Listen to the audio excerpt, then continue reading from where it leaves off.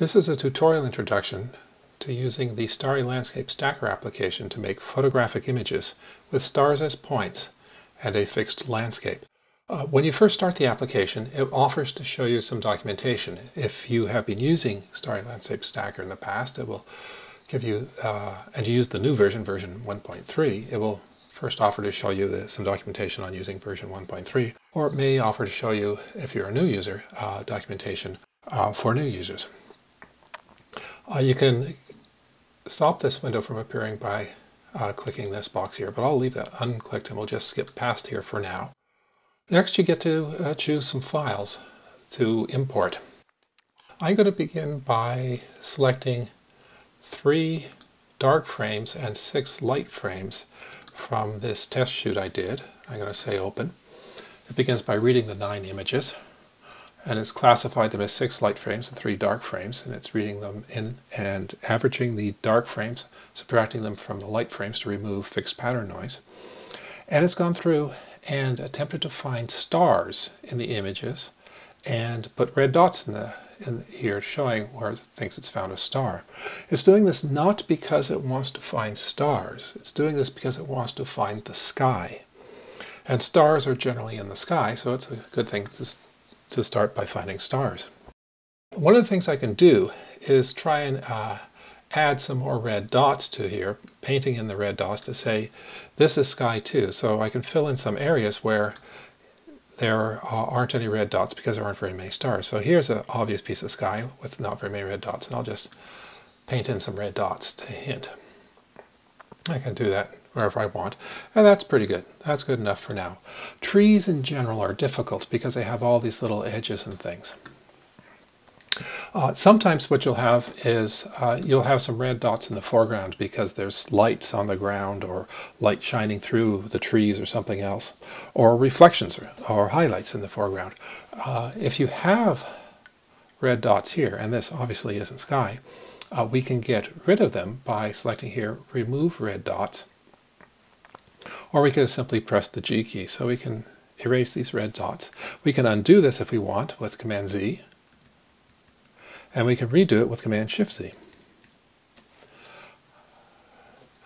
The eraser size we can adjust if necessary by moving this slider, and now it's much larger, or we can use the square bracket keys to change the size. We can zoom in on the image, zoom back out, and we can change that with the Z key.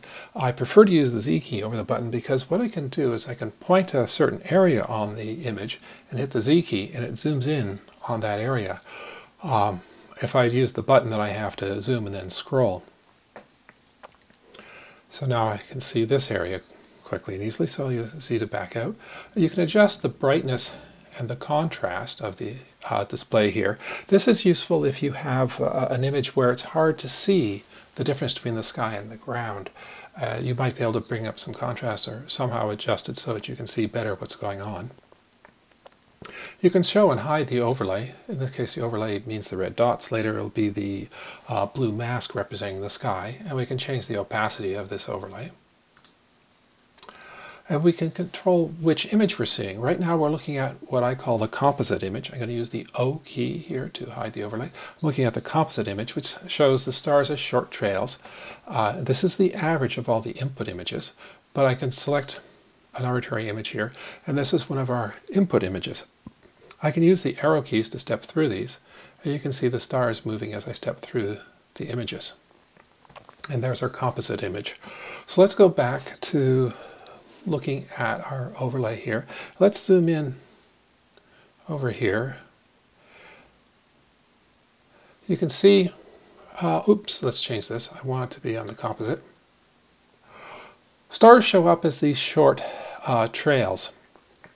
I'm going to switch to painting stars by hitting the S key.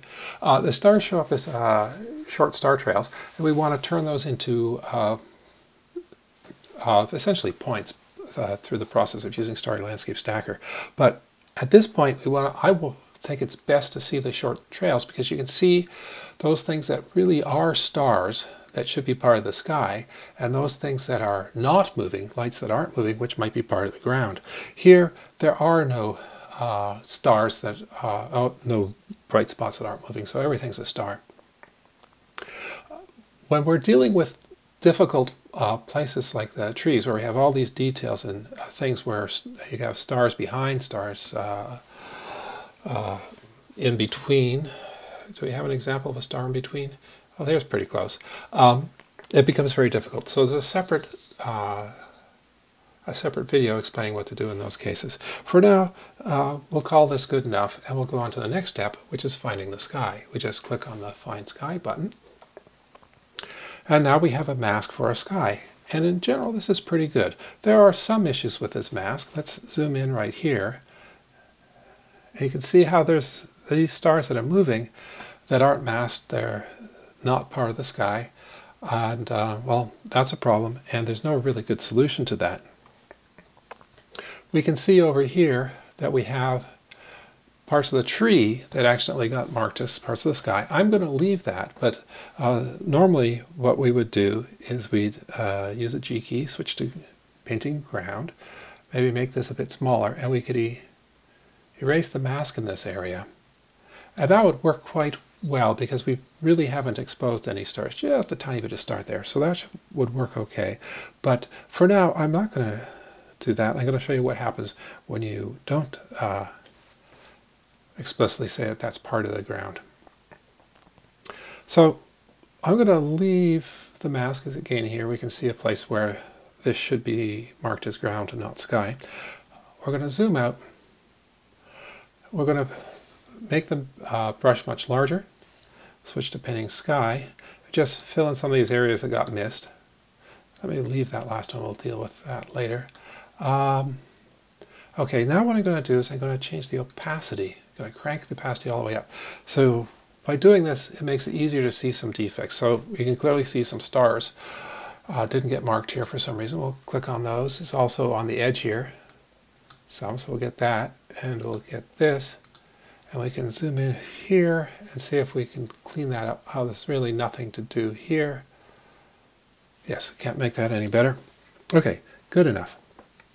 So now what we can say is align and save. And this is where Starry Landscape Stacker does what it's really intended to do, and that is align the stars in the sky and then average all the images together in order to reduce the noise.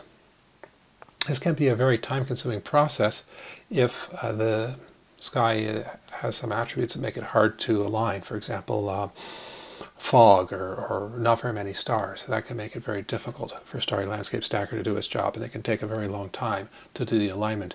In this case, it works through fairly quickly.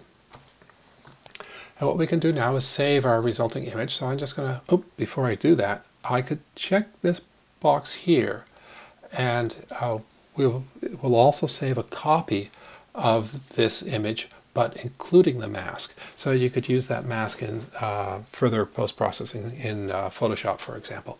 But for now, I'm just going to save this image. Click Save, and away it goes.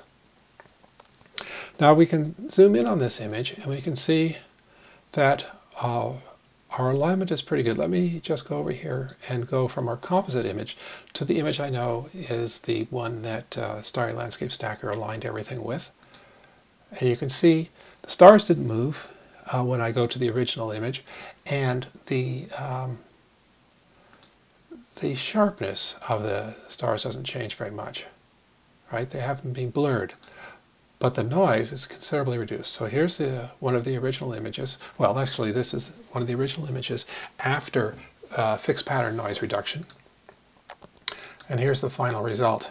You can see that the noise is considerably reduced, and that's only with 6 images. But let's look at something else.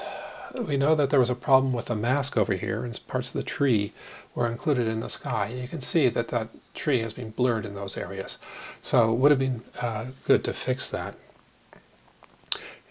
We can see some other areas here where the tree is blurred.